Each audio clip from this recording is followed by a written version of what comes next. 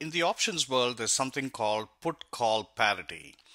And what that relationship really means is that for any strike price, there's a certain relationship between the calls and the puts on that strike price.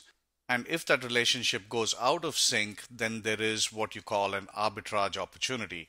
So let's try to understand this by use of a spread. So what we have here is Priceline, and Priceline's current price is around $695. So the best way to understand this example would be to take the example of a bear call, and what we have here is a bear call, but this is an in the money bear call. Normally you probably will put an out of the money bear call and or an at the money, but in this case we're going to put an in the money so that we can understand the example of put call parity. If you look at it, the short strike is at 650 and the long strike is at 655. So we are selling the 650 and we are buying the 655. And even though it's a bear call, you can see that the credit is pretty high. It's $3.75, and that's because it's in the money. And the spread itself is $5 wide, and your credit is $3.75. So your risk on this trade is only $1.25. So you can see that your maximum risk is $12.50. Priceline's currently right here at $6.95, and your short strike is at $6.50 and your long strike is at $6.55. So Priceline, obviously it has to move from $6.95 to $6.50 before this spread can become profitable.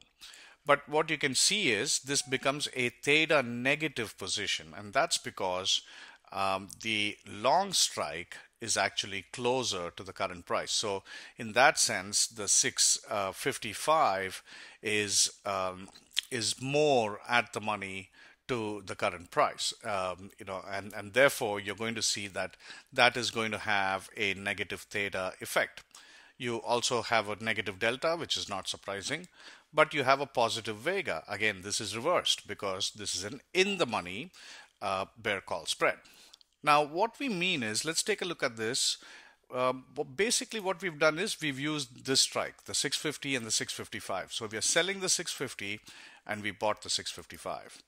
Now, if you wanted to understand put call parity, then what you would need to do is come exactly on the opposite side, and it should be very similar to putting on a trade, a bear put trade. So in this case, what we would do is we would buy the 655 and we would sell the 650. So remember, on the call side, it's a bear call spread. So generally it's a credit spread. So, you're selling the 650 and you're buying the 655. On the put side, it'll be a bear put spread. So it'll be a debit spread. You're buying the 655 and you're selling the 650. And that's exactly what we have here on the second trade. So let's take a look at the risk profile again. This is the bear call spread. Now what we're going to do is look at the bear put spread. And you can see it's very similar in profile. So the bear put spread, again, it's also theta negative. It'll have a negative delta because it's a bear put. And the theta value is about $9 a day. In the other case, I think it was $10 a day. And also you have a positive vega position. But what's the real difference here? Well, the put call parity relationship tells you that really there should be no difference, because if there is a difference, then this is an arbitrage opportunity which will be capitalized upon by the big players. So these are the kinds of things that they're looking for. So let's see what's the difference here. In the credit spread, you're getting a credit of 3.75. So let's look at the credit spread first. You're getting a credit of 3,750 and your max risk is 1250. Whereas in the debit spread, what you have is a max risk of 1150 and a max reward of 3,850.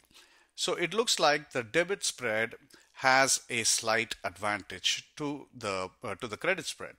And so if you were choosing between the two, you would obviously choose the debit spread because you're going to pay less and you have a slightly better reward.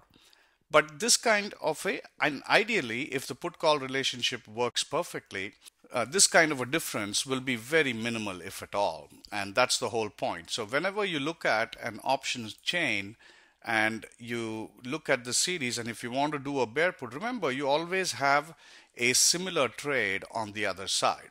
So whether you're looking at calls or puts, whether you're looking at any kind of a debit spread or a credit spread, when you do it on one side, you always have an equivalent trade on the other side. And you can choose which trade is slightly more beneficial to you. In general, you won't find a huge difference, but if there is a difference, then obviously you can choose the other trade, because in terms of its risk characteristics, they're both the same. They're both absolutely the same. So what you should do is try to get onto the side where you have a better risk reward. So this put call parity relationship always works between calls and puts.